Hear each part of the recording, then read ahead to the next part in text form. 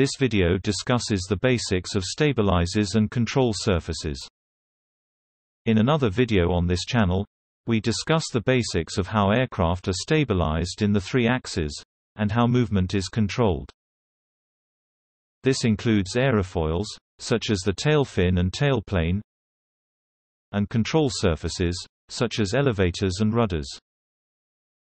In this video we will be looking at the very basic idea of lift generation, how a stabilizer, such as a tailplane or tailfin works, and how a control surface works. Again, explained with considerably basic detail. Without going into too much detail, the theory of lift generation is based on an aerofoil shape. An aircraft wing is designed to travel through the air at a slight angle, which gives it certain properties. On the top surface, the airflow is forced over the curve at a higher speed than the surrounding airflow. This creates a low-pressure area, which creates a force upwards. I know the aeronautical engineers will freak out at this terminology, but in essence, the wing surface is sucked upwards. Conversely, the lower part of the wing is hitting the airflow square on, similar to sticking your hand out of a car window at high speed, palm facing the airflow. This slows and compresses the air, leading to high pressure. The bottom of the wing is pushed up. Therefore, an overall lift force is created. A section such as the tailplane, or tailfin, is shaped as a symmetrical aerofoil. This means that the airflow will also be symmetrical on both sides. Both sides will produce a low-pressure zone on the surface, as with the top of a wing, which will produce a lift force.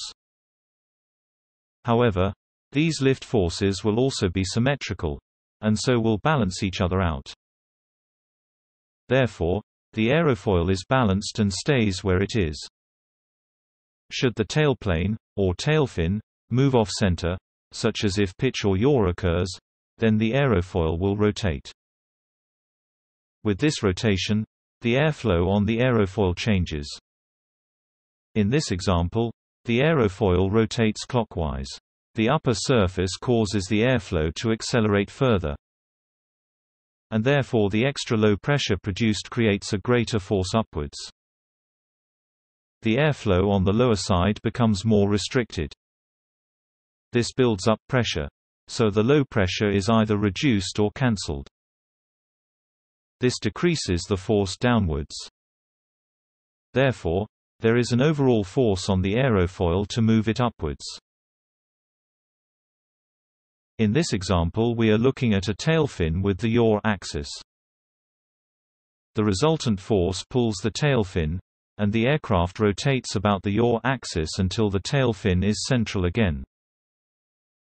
Once central, the airflows are balanced again, and there is no overall force on the fin. This is how stability is maintained in the corresponding axes. The shape of the wing also influences the amount of lift produced, in particular, the thickness of the section. Notice on a thicker wing section, the air is forced a further distance over the wing surface. This requires the air to travel faster, hence a lower pressure area than the thin wing. This leads to more lift for a given speed. This is an important factor when considering control surfaces. Clearly, any aerofoil will require some sort of control. In this case we are looking at a tailplane.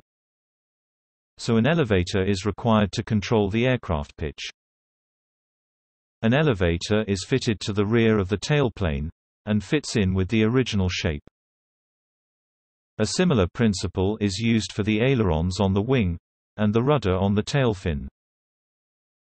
The control surface can be moved either side of the datum, which allows control in both directions.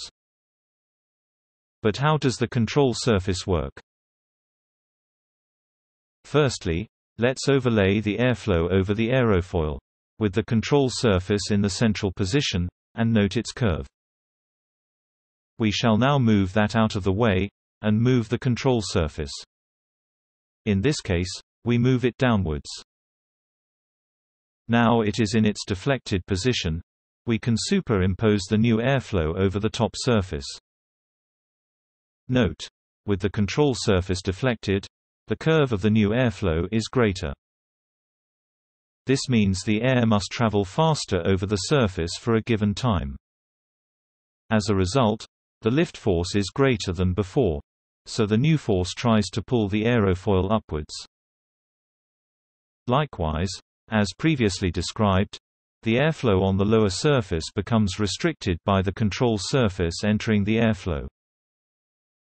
This increases the air pressure underneath, which reduces the downwards pull on the aerofoil. The result is to give an overall upwards force. Obviously, if the control surfaces are centered again, the forces equalize, as the airflows are restored to normal. Of course, the reverse is true if the control surface is moved in the opposite direction. To recap, we looked at how lift is generated in basic terms, how stabilizers, such as tail fins and tailplanes, operate, and how control surfaces work. Thank you for watching.